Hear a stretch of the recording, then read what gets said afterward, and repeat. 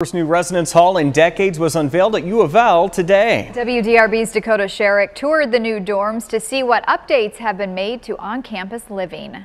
For the first time today, people could walk through the doors of Belknap, exploring U of L's newest residence hall and all it has to offer. This project reinvigorates the heart of our campus. U of L presented the Belknap Residence Hall, the first new dorms on campus in 31 years, to a crowd of students and staff. Presenting for the first time. Celebrating with a new plaque and ribbon cutting before letting the tours begin. And this has been a baby or a pet project of mine for a long time, and to finally see it come to fruition is just fantastic. Campus Housing Director Dr. Tom Hardy says the university knew the new building, which replaces an outdated dorm built in the 60s, was needed. A lot of schools, they kind of shut down all construction projects during COVID. We made a deliberate effort not to do that because we knew when we were starting to come out of the pandemic, we were going to need facilities in order to house our students that were going to be state-of-the-art, and we finally do have one. The 5-story facility will welcome more than 400 students, mostly freshmen, this fall. Students had a lot of input in the project, pushing for things like gender-neutral private bathrooms.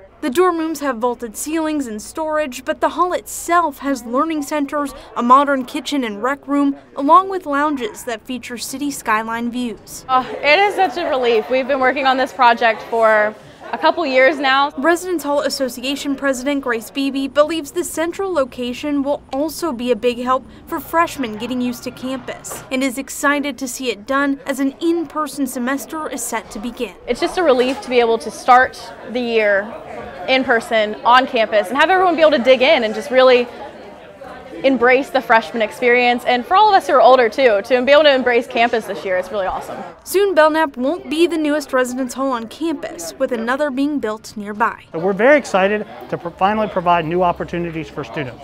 The other new residence hall is expected to be completed in 2022. In Louisville, Dakota Sherrick, WDRB News.